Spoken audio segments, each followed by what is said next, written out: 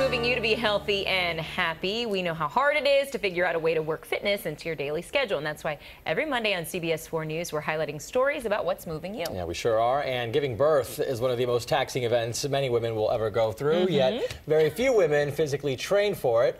This week, though, meteorologist Liz Horton introduces us to a mom who is determined to stay fit for a healthy and happy baby. So you stick your butt back a little, find your glute. It's time to put down the pickles and ice cream and pick up the dumbbells.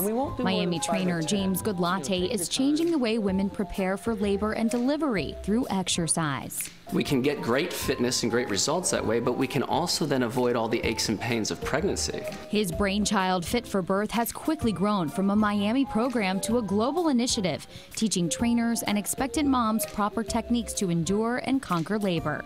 And he says there are proven benefits. Women who exercise during pregnancy spend 1/3 less time in labor. 35% reduction in the need for pain relief for women who exercise during pregnancy. Through CBS 4's Moving You, we met Laura Cabrera, who's been training with James. She's a second-time mom who's determined to stay fit after a traumatic birth experience years ago. I had my daughter 3 years ago. I had her at 32 weeks. Unfortunately, I did have preeclampsia and HELLP syndrome, so it was a state of emergency. I was in the hospital for 2 weeks, and she was born 3 pounds 3 ounces via C-section.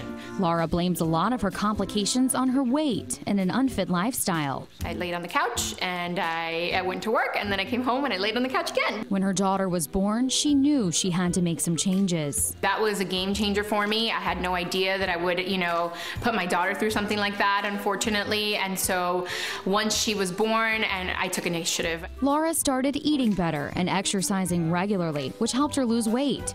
When she found out she was pregnant, she immediately connected with James, who provided her with a workout plan. It's doable for anybody, pregnancy or not pregnant. I do them in the comfort of my home. All you need is a yoga mat, some dumbbells, and a resistance ball. I'm sweating and I'm working muscles I haven't in a long time.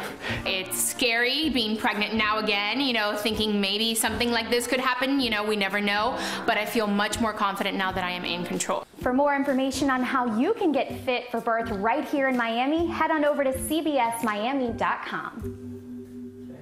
So, are you ready to get fit for birth? James says walking just 20 to 30 minutes a day is a great way to start doing that. Also, eating well and staying hydrated are extremely important. Small changes can make a very big difference in the life of your child.